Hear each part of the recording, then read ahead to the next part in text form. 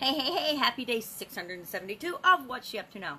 Shannon Horne-Ellstrom here, also known as Pajama Grandma, sharing the journey from offline brick and mortar corporate America to the online world of business. Going from three-piece suits and uniforms and meetings and structure and formality and having to do things somebody else's way to doing things my own way in my pajamas, doing what I want, when I want, where I want, with whomever I want, wearing what I want.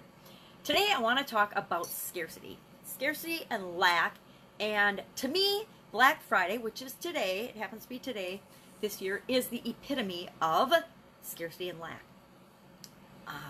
I get it. I understand that we have been inundated with the belief that there isn't enough for everybody, that there's only one pie, and if you don't get your piece of the pie, you're just SOL.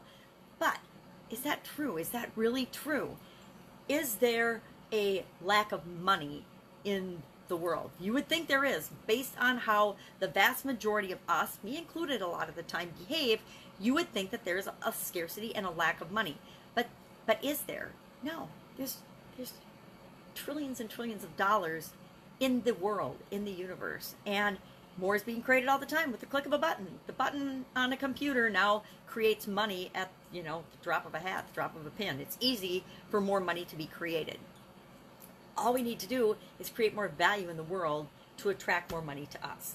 But so often we're living in this lack and scarcity, which is, promoted by things like Black Friday. Black Friday is all about, hey, there's a limited quantity. There's not enough. You have to hurry. You have to come in this limited time frame or you're not going to get yours. And it works for business. It works to help people get off the dime and make a decision. And that's why businesses and marketers for decades or centuries have used scarcity and lack to motivate people to make a decision, to make a choice. If we don't feel enough pain with something, we just don't change. We don't make a choice. We don't do anything about it. We just keep going about our life until we notice that we need to take an action or do something about it. We need to make a decision about it. And lack and scarcity being introduced by marketers, because it's pretty much it's totally a man-made thing to encourage people to make decisions and to sell more products and services and actually to help people to improve their lives. All scarce and lackity isn't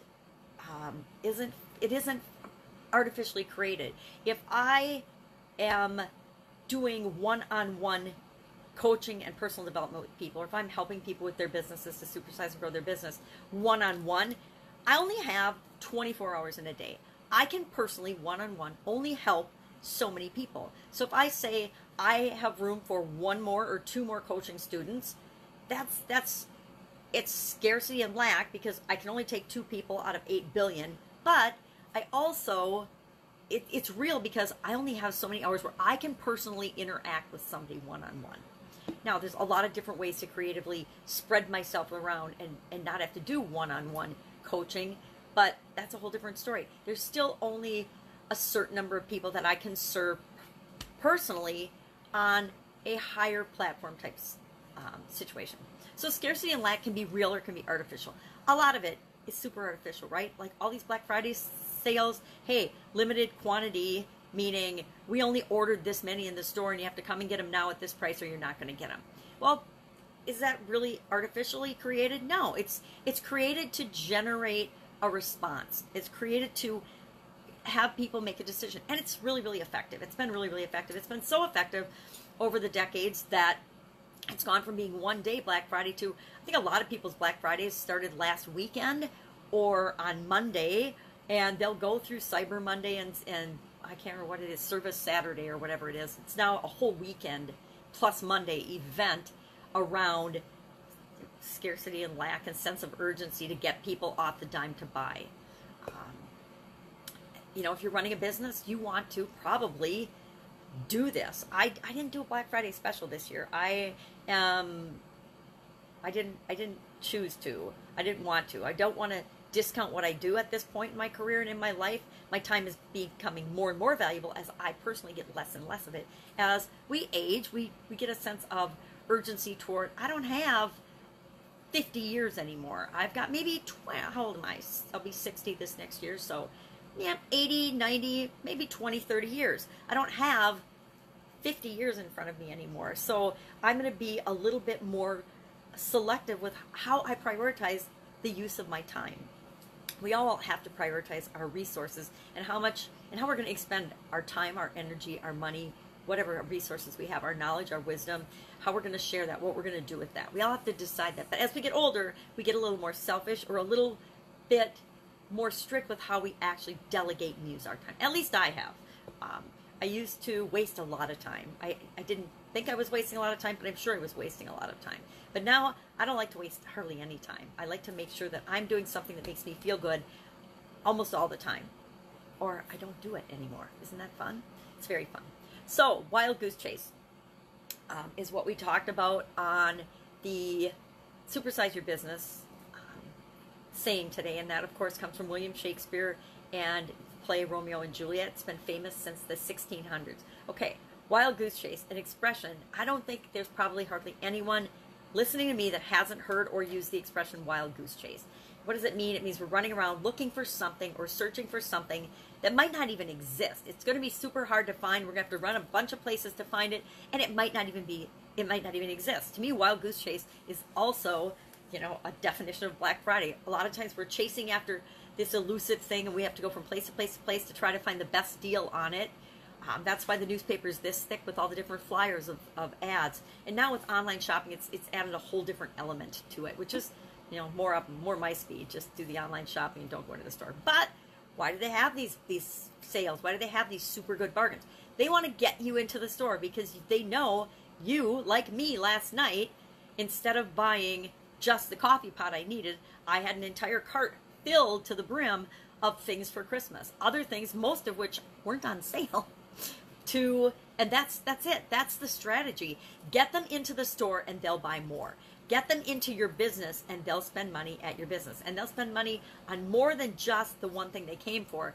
Because most of us go for one or two things we got to have at a certain location, a certain store. And then we buy a whole bunch of other stuff while we're there. And that's the purpose of Black Friday. That's the purpose of Black Friday specials, is to get us in, get us to make a decision, get us to make a choice, get us to come to them. And it's interesting, even just looking at the flyers yesterday with my sister, we were noticing things. Certain businesses have a lot of restrictions on, they might have a discount. They say they have a 25% across the board discount, but then you look at the list that's 200 items long of all the different categories of things that aren't included, which is pretty much everything anyone would want, right? So they have a couple of things that you'd want to go in for, and then those aren't available, they're sold out, and then you get in, and then everything else that you would want doesn't apply to the coupon or discount. Is that really a smart strategy in today's business? I contend not so much, because there's so much competition. I've got lots of thoughts and theories about retail businesses and offline businesses and what they really need to do if they're going to survive the changes that are coming and happening to retail. That is a discussion for another day. BP Challenge today was all about herbs and, different herbs that can impact whatever goal or objective you're trying to achieve. So we talked about herbs today, and the challenge is just to go and look into, think about the result you want, start with the end in mind, work backwards and say, just Google what herbs might help weight loss, what herbs might help reduce blood pressure or hypertension, what herbs might help blank, whatever it is the thing that you want to get as a result. I don't know if there's herbs that'll help you make more money unless it's make you have more energy or more focus, but there's an herb or that you can find to impact almost anything. So that was today's BP challenge, which is for me blood pressure challenge to reduce my blood pressure. What else is going on? I am decorating for Christmas today. I will admit Black Friday is my day to enjoy my new coffee pot, maybe put a little Bailey's or something yummy in my coffee, and just decorate the Christmas tree and just have some quiet, peaceful time, some Thanksgiving leftovers, and just some family and fun time. What are you doing today? Are you Black Friday shopping? What is your favorite thing? What is the one thing that you're going for to look for Black Friday? I couldn't believe that you can get 65-inch televisions for $298. To me, that was mind-boggling. There were things like that. I was just like, wow. I'm looking at a 65-inch television, and it was thousands of dollars. Got another one upstairs that was thousands of dollars, and now a few years later, it's like they're down to like under $300. Mind blowing. So there are deals out there. There's scarcity. Remember, if you buy a 65-inch TV, you can't put it in your compact car. I was laughing yesterday when people were buying them and they were trying to get them in their little compact cars. I'm like, yeah, that's not working. It was funny though. There's always humor, right? There's always something fun or educational or a lesson to learn in every situation that we find ourselves in. So look for the lesson, look for the humor, look for the fun in life. That's it. That's all I've got. If I can help you in any way, hit me up. I am decorating for Christmas, but I'd be glad to answer any question that you might have. If you're struggling with what to do next, if you want to grow and build your business and you don't really know how, hit me up. I've practiced on 27 different industries and businesses, so lots of experience, lots of lessons learned, lots of things I did wrong. I admit it, lots of things I've done wrong, but a lot of things I've done right too. And if I don't know how to do it, I know somebody that does know how to do it or can help you with your next step. So hit me up.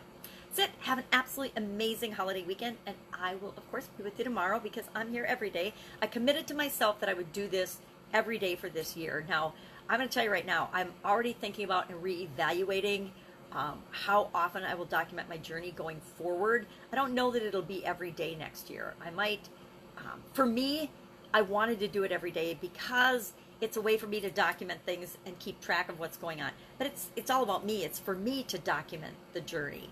And I want to switch that over to be offering more value to you, my listener, to make sure I'm meeting your needs and giving you more value and not just spewing out what I'm working on. Because sometimes it's interesting. Sometimes I'm sure it's just boring as all get out. And who cares except me, right? So look for maybe changes. I might keep doing it every day. I might change and not do it every day depending on what's going on, because I'm getting busier and busier with helping people to achieve their dreams and goals and meet their challenges and overcome their challenges. And as I get busier doing that, is it really about my journey and about what I'm doing or not? I don't know. I'm hoping that you're learning something from this and you're figuring out that, hey, I don't want to be like Sharon. She's a ridiculous moron about some things. Or, hey, she's really good about this, but I'm not listening to her about that. I know some of my coaching students do that. They're like, yeah, I'm following you on this, but no. Especially, it's really interesting, especially on mindset, belief-related things. I find, and it's in everything, and it's in ourselves as well. When we need to change or even look at things that go against our beliefs, especially our core values and deeply held beliefs, that is the biggest challenge any of us will ever overcome. Believe it or not. That's it. Have an absolutely amazing day. I will catch you tomorrow. Bye.